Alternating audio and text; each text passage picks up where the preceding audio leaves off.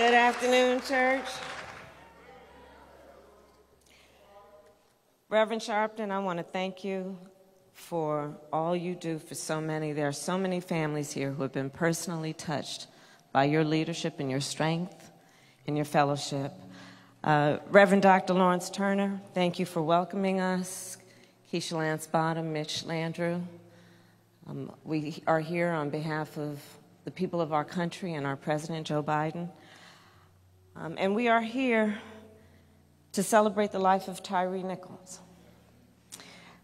Mrs. Wells, Mr. Wells, you have been extraordinary in terms of your strength, your courage, and your grace.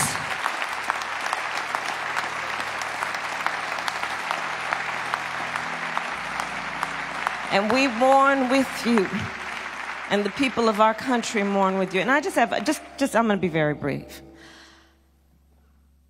Mothers around the world, when their babies are born, pray to God when they hold that child that that body and that life will be safe for the rest of his life. Yet we have a mother and a father who mourn the life of a young man who should be here today.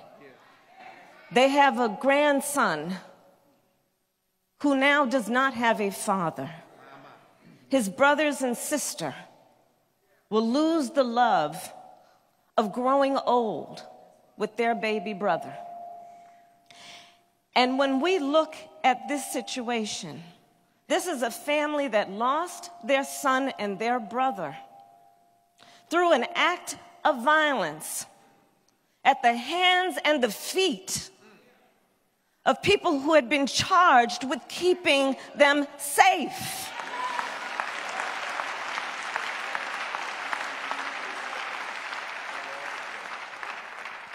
And when I think about the courage and the strength of this family, I think it demands that we speak truth.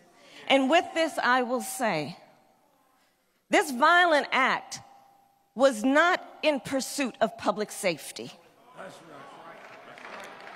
It was not in the interest of keeping the public safe, because one must ask, was not it in the interest of keeping the public safe that Tyre Nichols would be with us here today?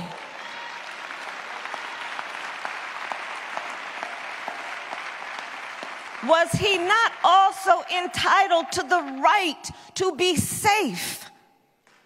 So when we talk about public safety, let us understand what it means in its truest form. Tyre Nichols should have been safe. So I'll just close by saying this. I was, as a senator, as a United States Senator, a co-author of the original George Floyd Justice and Policing Act. And as Vice President of the United States, we demand that Congress pass the George Floyd Justice and Policing Act. Joe Biden will sign it. And we should not delay, and we will not be denied. It is non-negotiable. And with that, I'll just, Pastor, if you don't mind, one of my favorite verses in Scripture is Luke chapter 1, verse 79, which tells us God will help us to shine a light upon those who sit in darkness and in the shadow of death, to guide our feet in the way of peace. Let our memory of Tyre shine a light on the path toward peace and justice. Thank you.